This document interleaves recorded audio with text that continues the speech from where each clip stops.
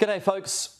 Did the Kansas City Chiefs Super Bowl win over the San Francisco 49ers just save Joe Biden and give his re-election campaign a shot in the arm? Don't at me.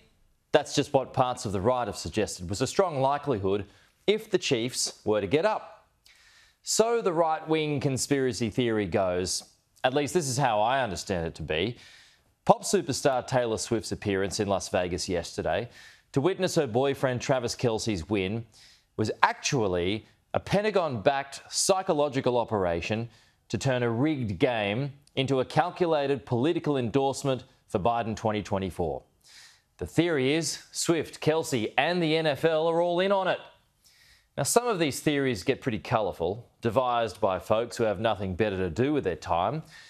But for whatever reason, people buy into it. Here's the thing, there is no ruse here, no elaborate plot. Kelce and Swift are already likely Democrat supporters, so there's no need to put on a public show. Also, surely, the Democrats have learnt their lesson about celebrity endorsements. They just don't work. 2016, anyone? When Hillary wheeled out a whole conga line of them? In fact, maybe Donald Trump would prefer the conspiracy theory to be correct because I would have thought he'd actually benefit from it. My experience is voters don't like being told what to do or how to vote by rich, out-of-touch celebrities who have nothing in common with those in the real world who live on Struggle Street. The thing is, Taylor Swift, Travis Kelce, Super Bowl and conspiracy theories aside, I don't think anything can save Joe Biden, not even himself. As much was said last week by special counsel Robert Hur, who cleared Biden of mishandling classified documents, but that wasn't the story. The story became his age, and in a big and brutal way. The special counsel's assessment was that Joe Biden was a well-meaning, elderly man with a poor memory. Confirmation of what most folks already know. The report suggested Biden couldn't remember which years he was vice president, but perhaps most striking was the charge that he couldn't remember when his son Beau died. Biden read from a teleprompter as he defended himself, but even then he looked shaky and unconvincing. Even more so when he took questions from reporters. In his description, you are a well-meaning, elderly man with a poor memory.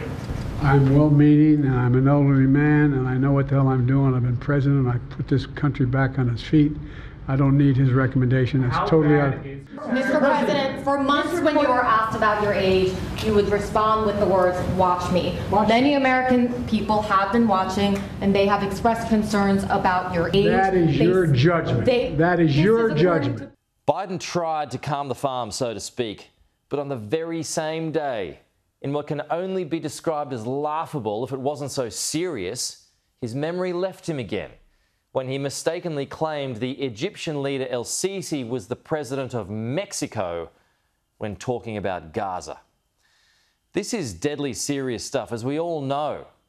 Joe Biden looks more and more senile by the day and is unfit for office. We're talking about the President of the United States here, the so-called leader of the free world, and he can barely string a coherent sentence together. We've known about Biden's cognitive problems for a long time, but the special counsel's report highlighted Biden's age in a way that struck a nerve. It's irresponsible for his supporters and the Democrat Party, for that matter, to nominate him for re-election. Problem is, how do you tell a president that he can't be president anymore?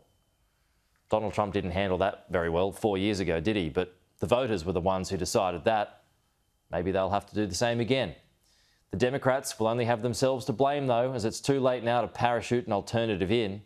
Say what you will about Trump, and he's certainly got his issues, legal and otherwise, but 2024 Trump, just a few years younger than Biden, still comes across much sharper, way more of an authority than Biden does. And you have to admit, it's better to have someone like that in charge than someone who's become a laughingstock. If Biden were to somehow win the election, imagine his mental shape and how that would be a few years from now, and those who pushed him along would have played a role. Thanks for watching. To support this channel, please like, share and subscribe below. See you next week.